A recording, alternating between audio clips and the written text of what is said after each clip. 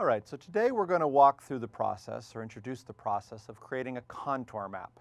And a contour map is basically, it helps show you information by using a set of things called isolines, where iso basically means the same. What we're going to do is we're going to connect points that represent things that have the same value in space. For example, if I have a point here that has a value of 5 units, I will connect it to other points that have similar values of 5 units, creating a line that represents a position in space where everything has the same sort of value. This can be useful when you have what we are going to call sparse spatial data. In other words, you have information that's associated with some location in space. Okay, in this case, the location might be on a map. It might be in 2-dimensional space. It might be in 3-dimensional space, but in the case of contour plots, we're going to be working in 2-dimensional space. And with only a few of the locations that we may be interested in. For example, that we're able to sample the data from some places in space, but we may be interested in having values for more locations than we've actually sampled. Here's an example. Here I have a map. And this map is representing a number of watersheds where water might be falling and flowing. And we have located somewhere within this map a number of locations where we have sampled the rainfall in the area. So these numbers, these values, the 6.24, the 4.55, etc., are all measurements of amounts of rainfall, usually depths of rainfall. It is unclear what units are being used here, but there are different depths. And notice, we might be curious to figure out what depth of rainfall to associate with, for example, an entire watershed. Here in watershed D, for example, we might go ahead and assume that all the rainfall there was 4.67 units. However, if we're looking at something like watershed C, over here there is a value measured inside the watershed of 4.39 units, but on the other end of the watershed, there's a value here of 5.43, and it calls into question whether or not using this value measured inside is the only value that should be considered when thinking about how much rainfall is actually being measured inside watershed C. Similarly, this value of 6.01 may not be the only one influencing values that we might consider when thinking about the rainfall inside of watershed B. So, if we're interested in finding rainfall values elsewhere in places that we have not measured, it will be useful for us to interpolate, where pol, the fancy word for the points of our data, and inter, meaning in between. We're going to find out or try to determine values for information that's between our poles or our different points. Now, I've simplified this a little bit. I'm going to go ahead and I've gone ahead and copied all the values here of my watershed map. I'm going to go ahead and create all the locations here, so it might be a little bit easier to see what I'm doing on the page without the additional lines.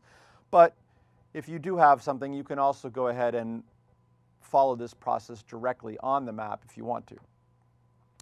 So let's discuss a little bit about what we need to do in a case like this. First of all, the idea with a contour plot is to create these lines of similar values. So first we're going to have to determine what lines of similar values do we want to use. In simple versions of contour plots, you have a bunch of points that are all the same. Here, none of our values are exactly the same. We could make a very simplified contour plot by looking at the values 4, 4, 4, and connecting all the 4s, or connecting the 5s, or connecting the 6s. But that's a little complex. It's not exactly clear which ones you should connect and how, and that's actually not really the way we're going to build our isolines. So what we're going to do here, the first thing we want to do is establish a range for our data, where the range is the maximum value of the data minus the minimum value of the data. So if I peruse this map, I look carefully, and I try to locate the maximum value, which appears to be the highest value of 6.24 here in the lower right, on the right side. And our smallest value, our minimum value, is this value 3.86. So I'm going to record those two values, the max minus the min, take my max value and subtract the minimum value to find my range. And those values are again the 6.24. And again, there are no units supplied. If there were, I should keep track of what they are. 6.24 units minus 3.86 units gives us a value of 2.38 as a range for my data. Now, my next part, or the next piece, is I need to choose how many contours or how many lines. Choose number of isolines. How many lines do I want to use to divide up my information? Usually a good number is somewhere between 5 or 10, a little bit closer to the 5, depending on the size of the map and how much data you actually have. But in this particular case, we're going to go ahead and use, well, we'll assume 5. It looks like 5 divides pretty closely into 2.38. Once we choose our number of isolines, if we choose 5, then we divide our range by isolines. Range divided by the number is going to be approximately 0.5.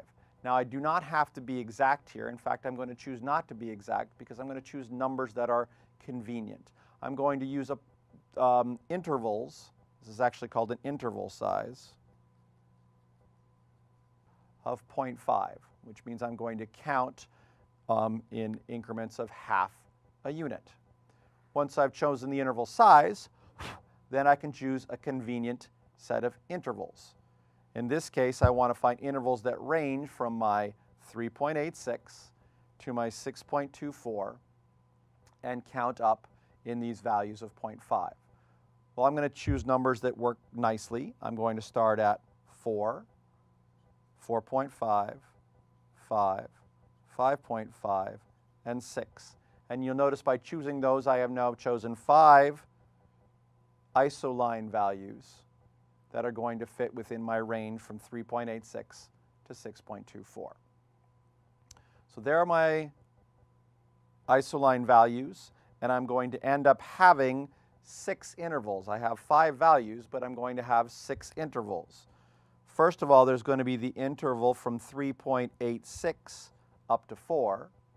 There's going to be the interval from 4 to 4.5, up to 5, up to 5.5, up to 6, 1, 2, 3, 4, 5 intervals, and then we have one more interval from 6 up to 6.24. So we have 6 intervals that we're going to have for our data and for our contour plot here.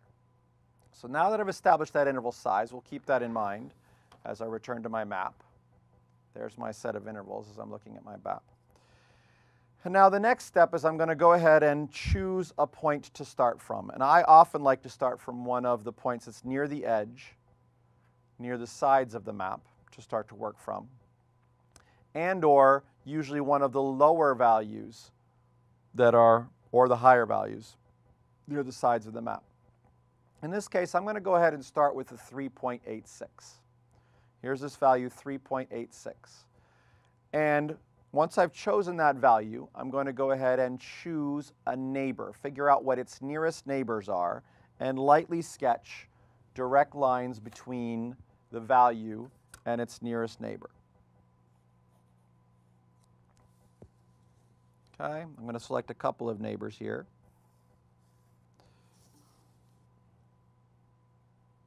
All right, now that I've done so, I'm going to start with this closest neighbor here, this 5.06. And I'm going to look and see which intervals fit between the 3.86, which happens to be our lowest minimum value, and the 5.06.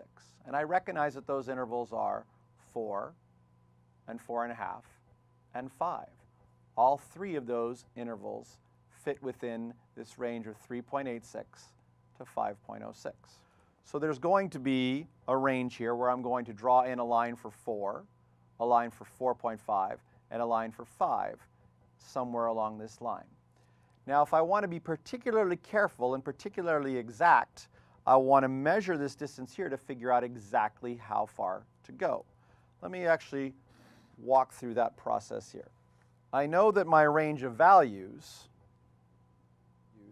goes from 5.06 to 3.86. And if I subtract those two, I get 1.2 units. The value extends over 1.2 units. Similarly, if I want to be careful here, I can measure the distance here. And if I measure this distance, I don't know if you can see that, but that's a distance of 3 centimeters. Okay? Well, now I would like a relationship between how much distance there is for 1 unit. So I understand here there are our ratio, or our slope, is 3 centimeters per 1.2 units. And if I do the math there, 3 divided by 1.2, I get a value of 2.5 centimeters per unit. So, if I know there's 2.5 centimeters per unit, I can go back to this grid now, and I would like to know where to put the 4, the 5, the 4, the 4.5, and the 5. And we know that there's 2.5 centimeters between each one. Well, I'm going to work backwards from the 5. I know the 5 is very close to this 5.06. So I'm going to go ahead and mark that 5 right next to the 5.06. And I'm going to move back that 2.5 centimeters. 2.5 centimeters ends up being right there. There is my position for, well, that's 1 unit away. If this is my 5, this is 1 unit away, that must be 4. And then halfway between those two, at about 1.25 centimeters, is the value 4.5. Notice that the 4, the 4.5, and the 5 are equally spaced here. And there's a little bit of space there representing the difference between the 3.86 and the 4, and a little bit of even less space there between the 5 and the 5.06. Now, if I want to be very careful, I could do these calculations and carefully do these calculations for every one of these. But that's going to probably be a lot more detail than I actually need to do my map. What I'm going to try to do for each of these other lines is do a similar thing, but notice the spacing is going to be different.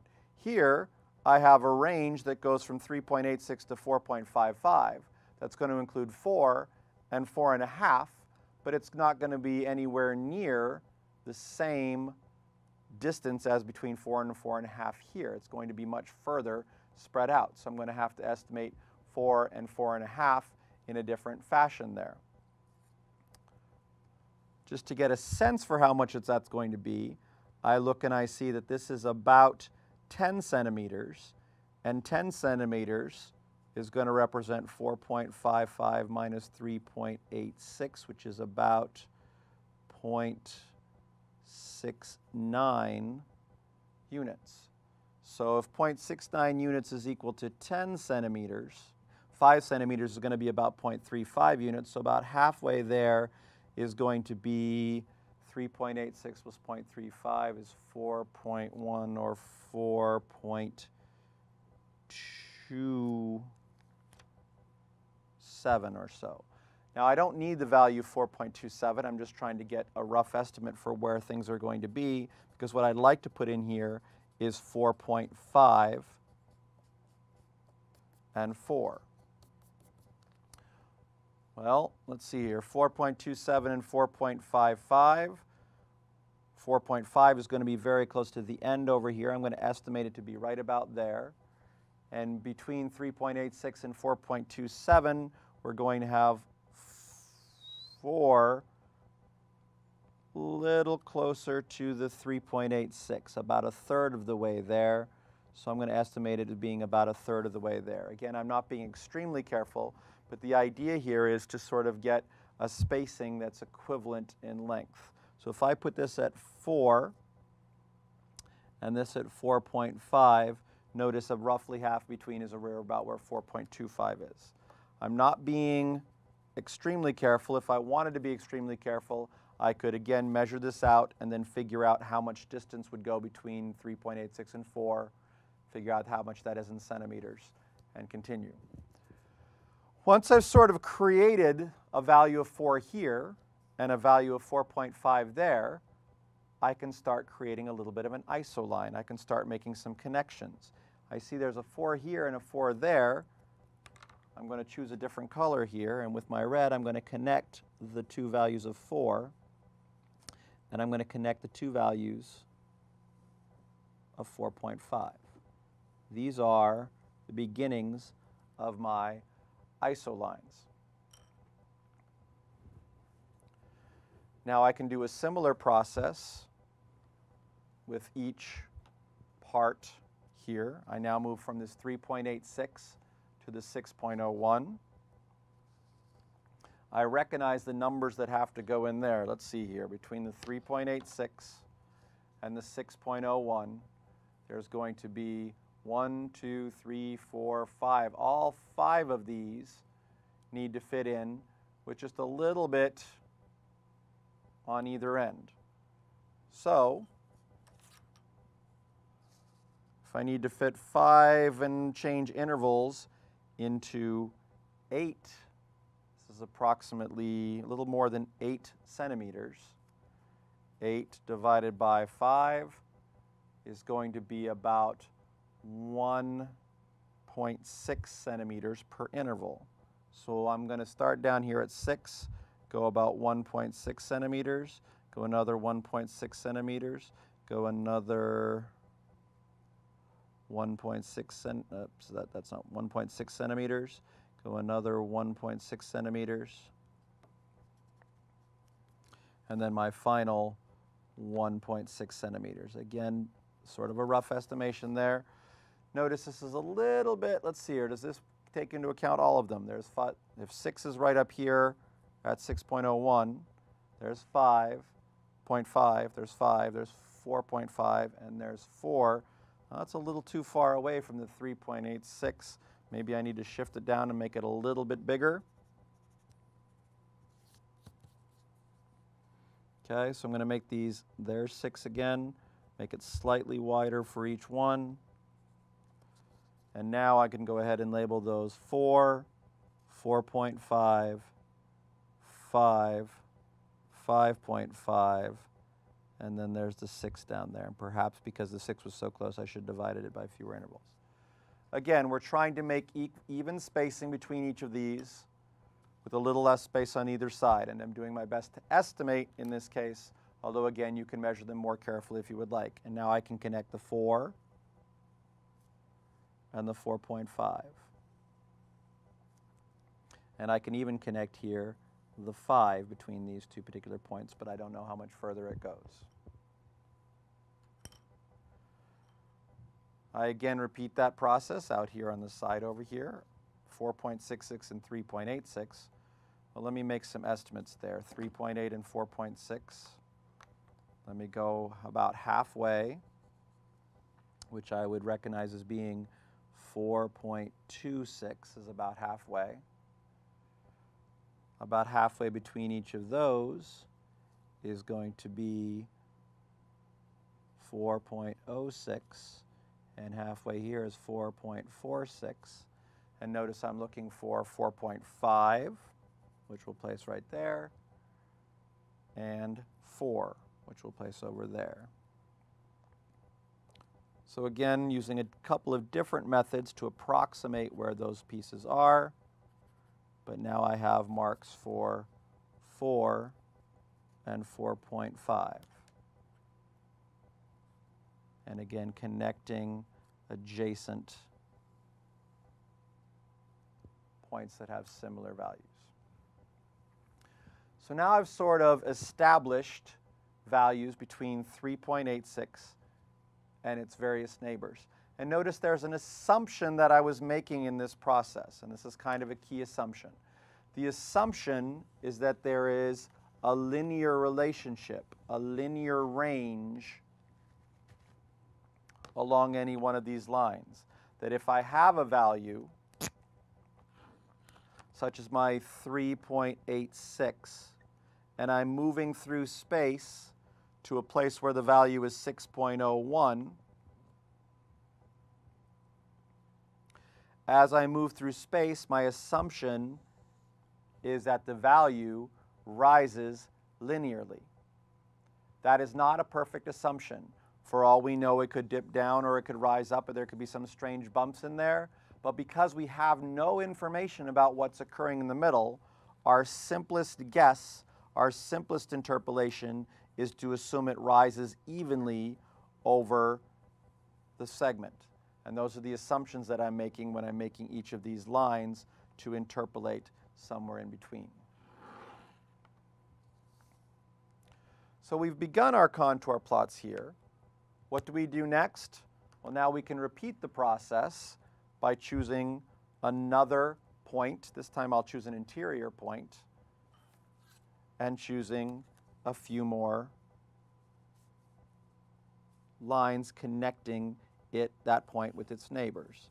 I'll again sketch these lines in lightly. In this case, it has some neighbors that are significantly further away.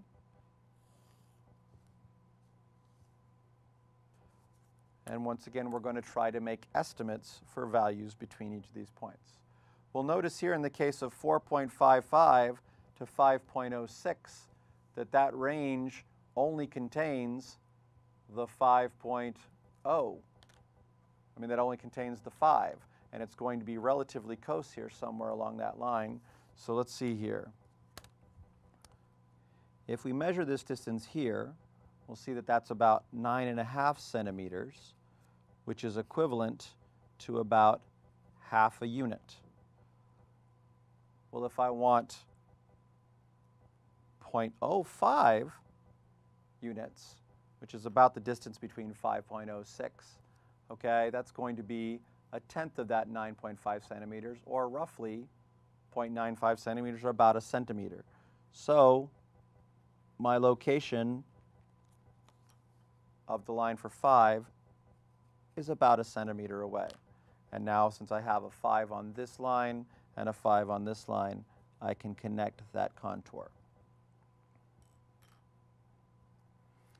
I'm going to similarly try to make estimations on each of the other lines. Notice this one is 5 to 6.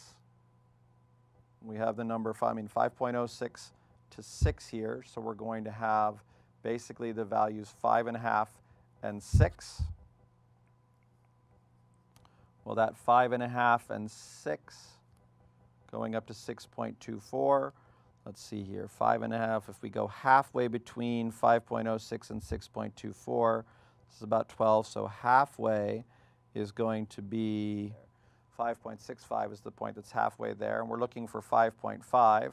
Let me divide that again. If I divide this in half, halfway between 5.65 and 5.06 is going to be about 5.36. And so we can estimate in that particular space there, going from 3 to 6, that this is roughly 3, 4, 5.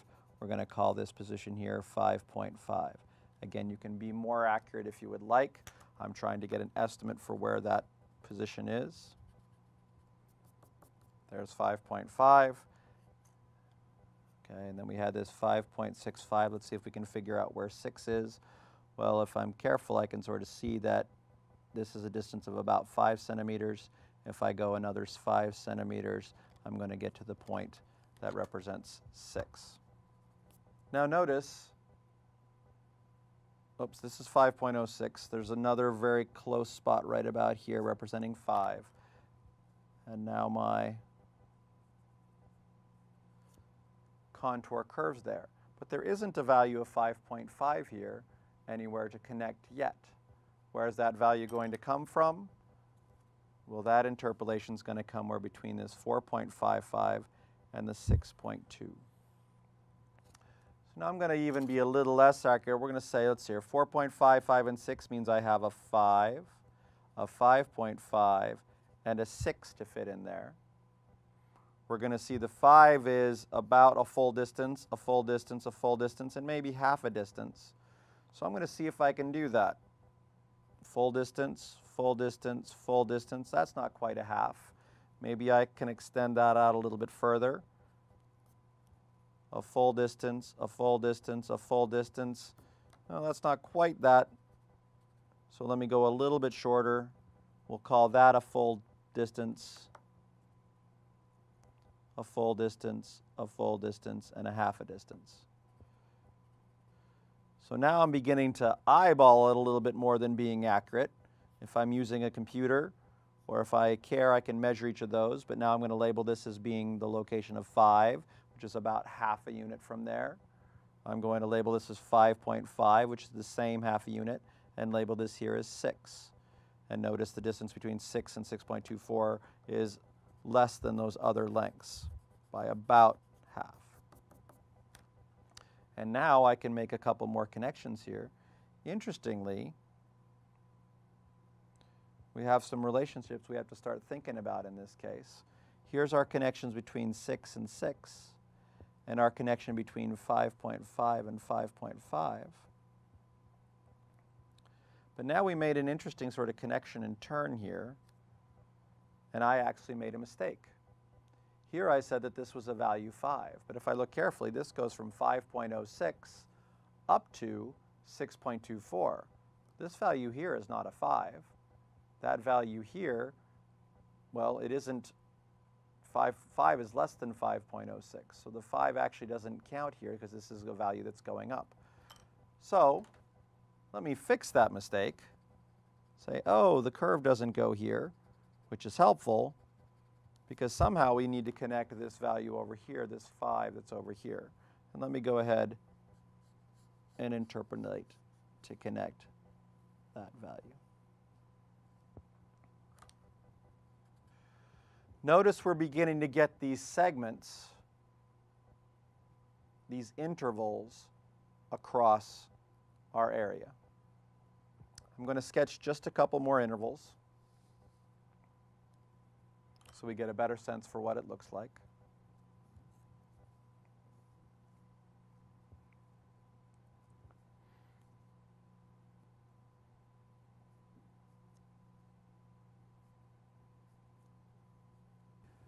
Notice something very interesting has happened here. I have a range here that goes from 5.06 to 5.43, but we have none of our intervals actually passing through any of that range. So even though I can estimate where 5.1, 2, 3, and 4 are, there is no 5.5 or even a 5 for this actually to attach to. So where do these two intervals go to? Well, both of those intervals must actually exit out here. In this case, 6.2 to 5.4. We have 5.8 in the middle. This is about 6.0. This would be about 5.6, so about 5.5 right about here. And so now my contour at this side turns and turns to connect there. Whereas on this side over here, the number 5 that we actually have attached here, we do have a value 5 here, but we don't have anything to connect it to quite yet. Neither do we have for the value 4.5 here at the moment. I'll continue.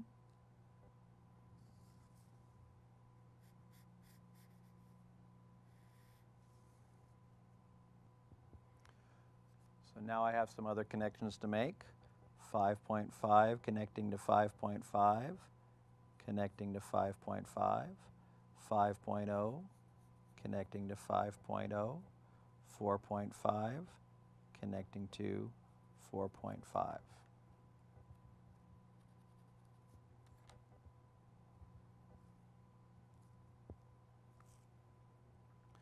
And you can see how the contours begin to fill out.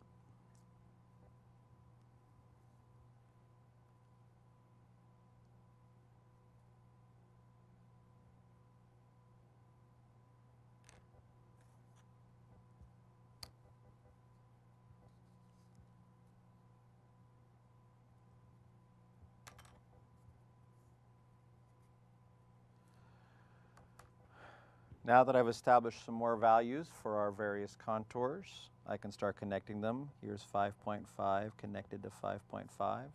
Here's 5.5 connected to 5.5. Here's our 5 connected to our 5 right here, which can connect to the 5 over there. This 5.5 needs to find somewhere to sort of escape or get out, so it connects to the 5 over here. Our 6 connects to the 6, which connects to the 6, which connects to the 6. In each of these locations, there's a value that's sort of surrounding the 6.01, and you'll notice we actually get sort of a circle here. Usually when you have something that encapsulates or that goes all the way around, that represents a high point or a peak. So we have a high point here around this particular point. Similarly, when I try to connect these 5.5s, we end up finishing the circle there. We can connect the points to 5 here. And similarly, 5.4, this is roughly 5 here. Between 4.3, this is 4.5.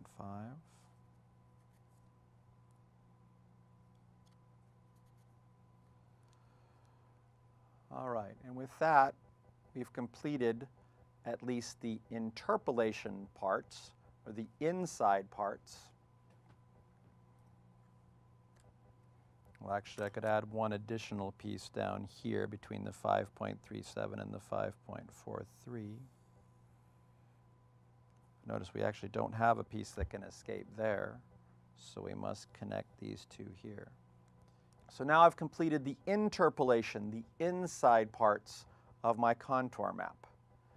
Notice, if we wanted to know information outside the map, we would have to do some extrapolation, going outside of the points, extrapolation. Unfortunately, since we don't have any information about the area outside the points, the best we can do is make an estimate by roughly sketching, usually with dotted lines, where we think the curves might be taking us. However, because we have no idea about the values outside of there, we don't necessarily have any idea about what might happen. It could curve back. Down here at the bottom, we could have it curving back around. Okay, but again, this becomes a guess, and the further we get from the outside of our points, the less valuable this information becomes. Let's interpret what this information means. Each of these lines represents a value, and if we're smart, we'll go ahead and label that value. This is the value 4. This has the value 4.5. This is our 5 value. This is our, let's see, there's our value 5. This is also our value 5. This is 5.5. This is 6. This is 6, and this is 5.5. And this comes down to 4.5. So each of those lines has a value that anywhere on that line, that's the value that's associated with it. So if this is inches of rainfall, I could say, I could make a reasonable estimate that the amount of rainfall at this point here, which we didn't measure, would actually have a value of 5. The intervals themselves also have a meaning. Basically, any space that's represented between any two intervals, for example, the space I've shaded in, basically states that the rainfall there ranged from 4.5 to 5. And if you would like to interpolate any space in there, you can do so by estimating how far you are away from one line or the other. If you're halfway in between, that might represent a value of about 4.75. If you're a little closer to 4.5, you could estimate that that value is something around 4.6, going this direction, 4.8, 4.9, etc.